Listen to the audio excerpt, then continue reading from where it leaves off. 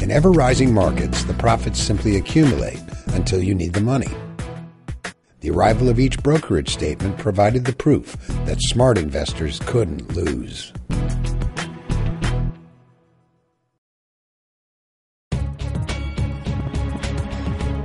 Access to credit, accelerated by new technology, diminished our standards, along with those of our lenders. But convenience must have some price.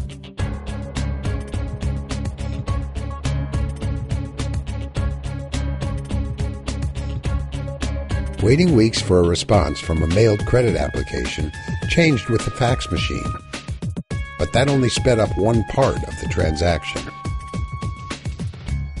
Ubiquitous shared databases provided lenders with instant snapshots of our credit histories, profiles, and scores. No need for the personal touch. No need to develop a relationship when price determines who gets the business. Good morning, Mr. Carlotti. Hello, Curtis. How's the banking business? Fine, fine. How's business with you? Couldn't be better. Borrowers found the immediate feedback resulting from a few gratifying mouse clicks advantageous to the urge to splurge. Mortgage applications would eventually find their way onto the web. The new economy rekindled our sense of adventure. The manipulations had become a bit more subtle and polished.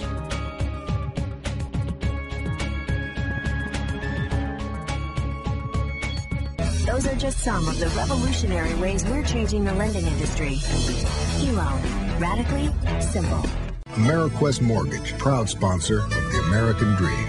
There are some things money can't buy. For home improvement stuff, there's MasterCard. The new country seemed to be a reservoir, and every road leading to it a vagrant stream of enterprise and adventure. Money, or what passed for money, was the only cheap thing to be had. Every crossroad and every avocation presented an opening through which a fortune was seen by the adventurer in near perspective. Credit was a thing of course.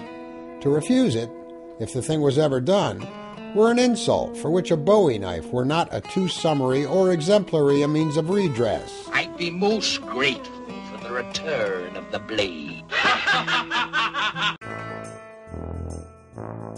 Our burgeoning debt did not arise from a threat posed by the blade of a Bowie knife. Rather, our seduction was shaped by a sophisticated media, bombarding us with alluring visions of an affluent lifestyle, available to anyone willing to take advantage of the credit they deserved. The subliminal power of media images to provoke consumers to indulge their every want, unburdened by concerns about mounting personal debt or how they would repay those debts, cannot be overestimated. The upsurge in consumer spending of the 1990s far outstripped growth in personal income. Savings plummeted as every measure of debt expanded. We were borrowing more than $1 billion a day from foreign savers who shared our optimistic assessment of future returns from investment in the new economy. With the dollar and bonds rallying, that obviously is helping the stock market. We're up, as you pointed out, Karen, about, 7 points today? We're trading at about a 4-week high. Excess credit and rising prices proved once again to be a potent formula for bubbling stock prices. After days of flirting with a record, the Dow Jones Industrial Average finally pushed through today, closing at a new all-time high. The Dow ended the day at 11,727, up 57 points, breaking the old record by 5 points. The outlook is for a 13th consecutive quarter of double-digit profit growth.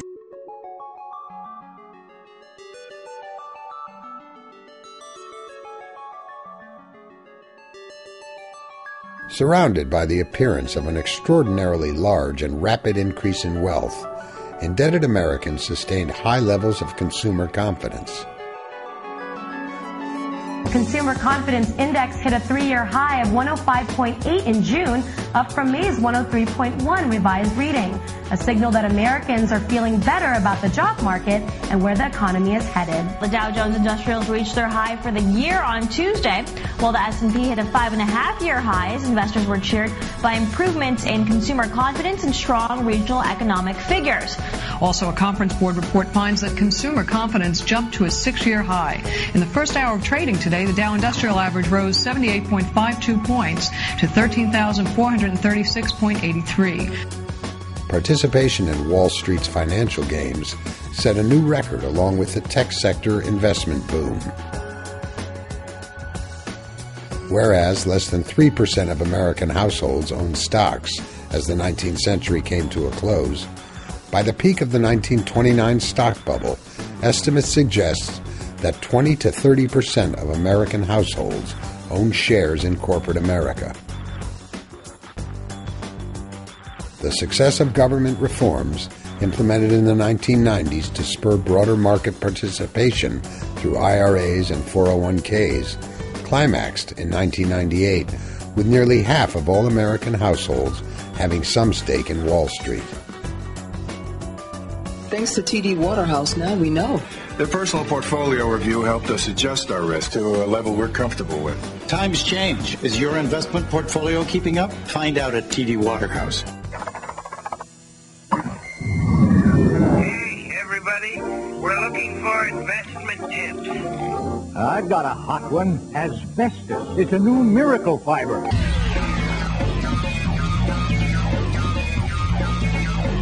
Like it? Love it.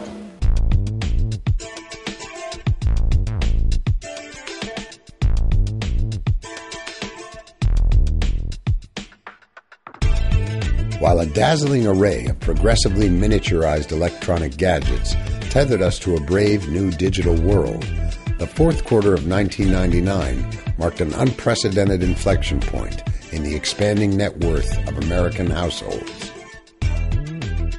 The miraculous economic growth accompanying the information revolution ballooned the net worth of American household wealth by $3 trillion in the last quarter of 1999 alone, almost entirely from skyrocketing stock prices.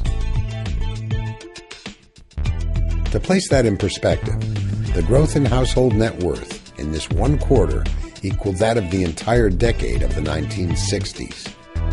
It surpassed the growth from the decade-long housing boom of the 1970s by 50%. The golden age of prosperity seemed permanent.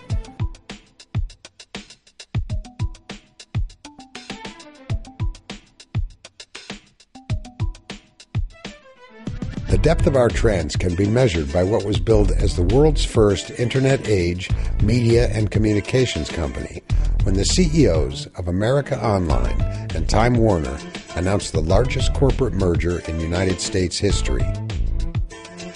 The remarkable deal, valued at $160 billion at the time of the January 2000 announcement, shocked the business world. Upstart AOL, a dial-up internet service provider, acquired the old-world media mega conglomerate Time Warner. Even though Time Warner had vast media and cable holdings, as well as higher real-world profits, AOL made the purchase using its exorbitantly valued stock, worth twice that of Time Warner's. The imagined synergies of the merged companies were unrealistically reckoned at $360 billion. That same month, effervescent stock prices endowed 17 different .com companies with the resources to spend more than $2 million each on 30-second spots for Super Bowl 34 to enhance their name recognition.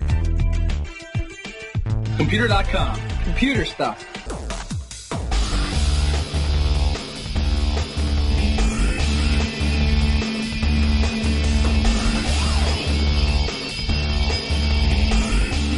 It's time for E-Trade, the number one place to invest online. On March 10th, the dot-com bubble climaxed as the Nasdaq hit an all-time intraday high of 5,132. The following month, $2 trillion of net worth evaporated in a single week as the bubble burst. By October of 2002, $7 trillion in market capitalization had simply vanished as the Nasdaq collapsed, returning to 1996 price levels. Get-rich-quick schemes work even faster in reverse.